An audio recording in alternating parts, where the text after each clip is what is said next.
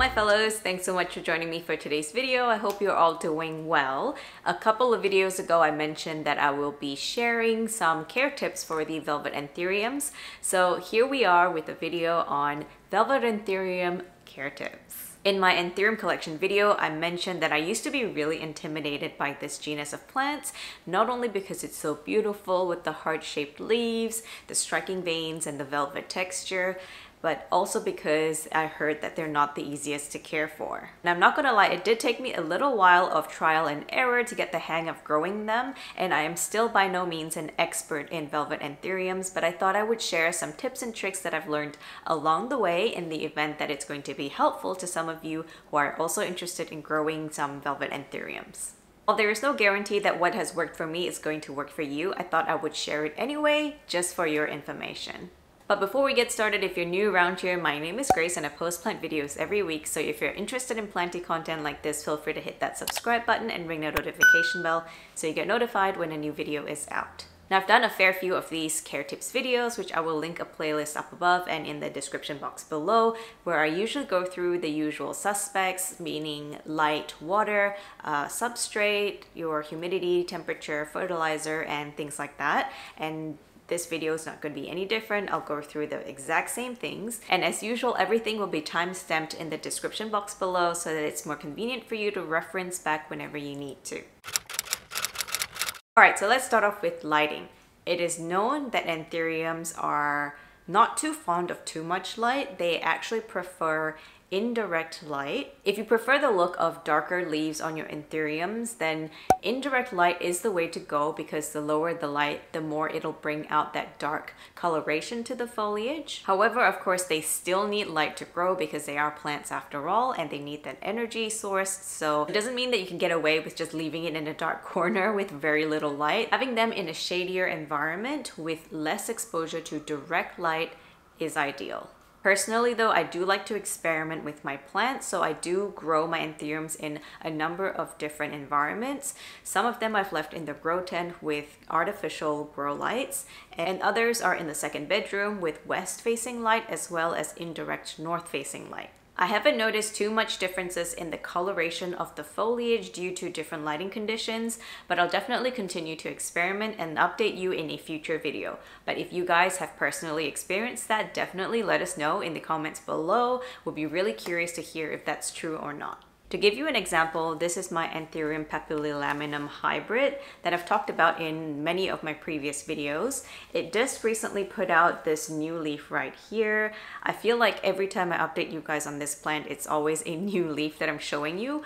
And as you can tell, this newest leaf is the largest of the lot. Like, it has been upsizing pretty frequently.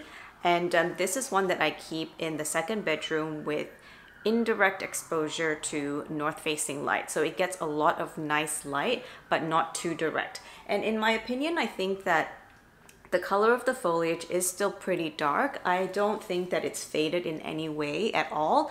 This is still quite light because it's still hardening off, but you know, the color is actually pretty nice and deep. So in my opinion, I can't really vouch for the theory that the lower light you give it, the darker the foliage will get. But yeah, I'll be curious to know if any of you have experienced that. Definitely let us know in the comments below. Another example, this is my Anthurium crystallinum that I was growing in my grow tent for a little while, and I've only recently moved it over to the second bedroom and have it in west-facing light. So this is the newest leaf that it's put out. It is a little bit wonky because I think I damaged it when it was growing out, but you can definitely see that the size on this is significantly larger than the previous leaves.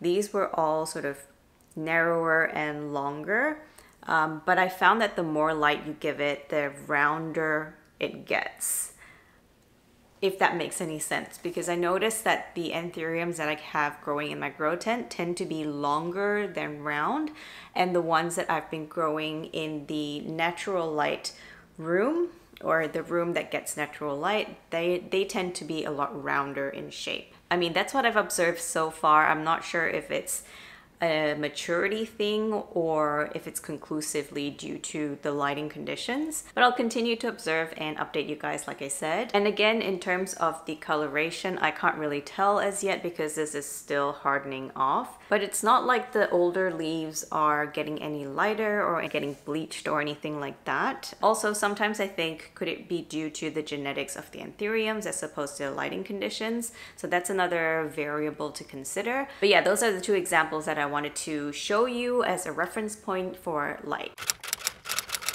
And in terms of watering, I tend to water mine every week or twice a week depending on the substrate my Anthuriums are in. Returning viewers to my channel will know that I struggled with root rot on some of my Anthuriums in the past, and so I do tend to play it safe with them and only water when the substrate looks to be a bit dry, or if it's a little bit light in the pot, or if it shows signs of dehydration like getting a little bit limp or curling around the edges of the leaf. Now with Anthuriums, they don't really like to dry out in my opinion. So if you see it start to curl, it is probably a little bit too far. You want to be able to water it right before it gets to that stage. However, it really depends on the type of Anthuriums, because I have noticed that some of my Anthuriums are a little bit hardier than others, and if I let it dry out for a little bit longer than they'd still be able to bounce back. And this is an example of that. This is my Anthurium Dark Complex. This is one that I tend to forget about because I have it tucked away somewhere in my grow tent, and oftentimes I only realize I forgot to water it when the leaves are like completely curled. So it's happened to this one quite a number of times, but each time it has bounced back and has no issues at all that I can see. It doesn't even have any like crisping of the tips or anything like that. It's looking pretty good and completely fine. You wouldn't even be able to tell that this has been underwatered a number of times. But yeah, I can't say the same for some of my other Anthuriums because they do have a little bit of crisping on the tips. As an example, this is my Anthurium Silver Hybrid. You can see that there is a little bit of crisping around the tips of these and even on the edge. And I believe this might be due to underwatering, but some also say that it could be fertilizer burn if the fertilizer is a little bit too strong. So yeah, I'm not really sure about that, but I will keep an eye and see if anything changes, and I'll make a future video on an updated care guide once I've experimented a little bit more with my Anthuriums. Now let's talk about substrate. Because Anthuriums have really thick, fleshy roots, I personally don't have much luck growing them in soil, but I've heard of others who have really good success growing them in really chunky aeroid mixes or in orchid bark. But I personally prefer to grow them in pure sphagnum moss or in map grow, which is like the equivalent of lechuza pond here in Australia. And the reason I prefer to use these substrates is because they are more free draining and reduces the chance of overwatering, and therefore significantly reduces the risk of root rot. I've even rehabbed two of my Anthuriums that's basically lost all of their roots from root rot in the past, and I've recuperated them in pure sphagnum moss and they're doing really well now. And so if that's something that your Anthuriums are struggling with, definitely try using pure sphagnum moss or a different medium rather than soil. Or if you're really not sure about watering for Anthuriums, I would highly recommend semi-hydro, so you can use leca balls or something like lechuza pond. All right, now let's talk about humidity. Now there is a preconception that Anthuriums require really high humidity. However, I found that this is not necessarily the case. Maybe it's the type of Anthuriums that I have in my collection or the specific hybrids. And I will say most of my Anthuriums are hybrids, so it could be because of that, because apparently hybrid Anthuriums are a lot hardier than their pure counterparts. So that could be the reason why, but I personally found my Anthuriums to be pretty tolerant of lower humidity. Not low humidity per se, just lower humidity. So around 40% or 50%, they are still okay. And of course, the ones that are in my grow tent get to enjoy higher humidity than that. I can't speak for the Anthurium warocqueanum or the luxurians or any other Anthuriums that require more humidity to thrive, because I don't have them in my collection, so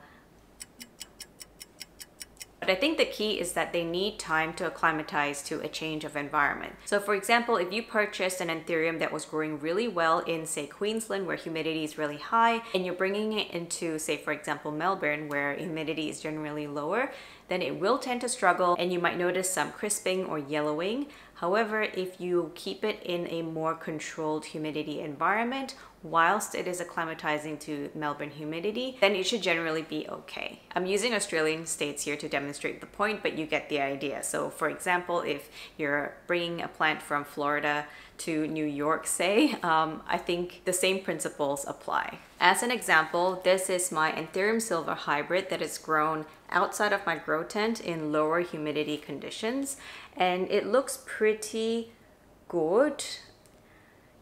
And here is my Anthurium crystallinum that is grown in my grow tent.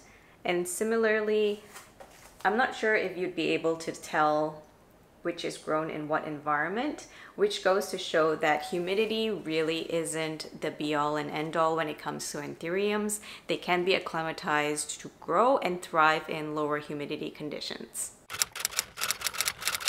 Now let's quickly talk about airflow. Some Anthuriums do better under a cloche or in an enclosed terrarium, but I honestly can't comment too much on this because, like I said, most of my Anthuriums are hybrids and they do generally okay in regular humidity. However, I will note that the ones that I grow do need some airflow. I've noticed that when they lack air circulation, they do tend to develop some yellowing due to fungal infections or bacterial infections, and that is really not a good look. And so I do provide all my Anthuriums with airflow. Next up is temperature.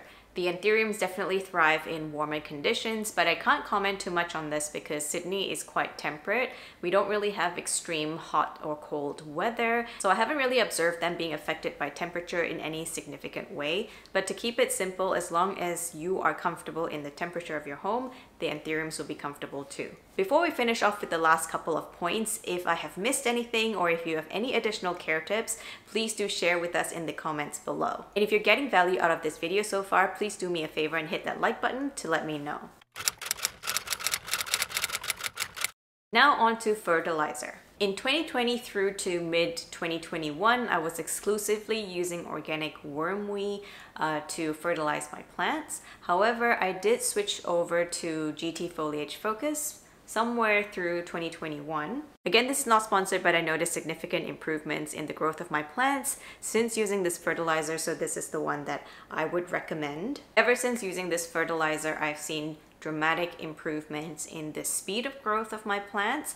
As I said, with my Anthurium papillilaminum, it has been growing really quickly for me, and as you can see, the leaves are getting larger and larger as well. And I do think that it is partly attributable to the fertilizer that I've been using, as well as the amount of light exposure that this one gets. Similarly, with a lot of my Anthuriums, I used to be a victim of the two-leaf club. So when one new leaf comes out, another one would die off, and it would never really graduate out of the two-leaf club to become a bushy plant. But look at them now, they are looking really good and really bushy.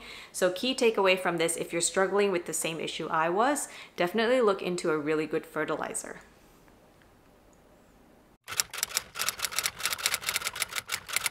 Finally, we've gotten to the topic of propagations. I haven't had too much experience propagating my Anthuriums as yet, but I did split a two-headed plant into two, which I will show you. The Anthurium silver, this was the mother plant, and this is the baby plant that I split from the mother. But propagating is definitely something that I'll be looking to do in the future because my Anthuriums are all bushing out really nicely, and also they seem to be growing really tall, so there are a lot of these nodes that I can just chop and grow some of these aerial roots out. So that's something that I will look to do in a future video. So if you're interested in a Anthurium propagation video, definitely let me know in the comments below and I will film that for you guys while I propagate my Anthuriums. Last thing to mention about propagations is that sometimes the Anthuriums will put out a pup, and it's really easy to just split from the mother plant.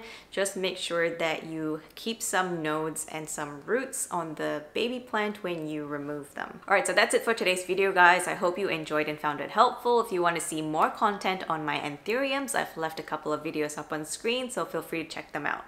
Thank you so much for watching, and until next time, stay mellow, my fellows.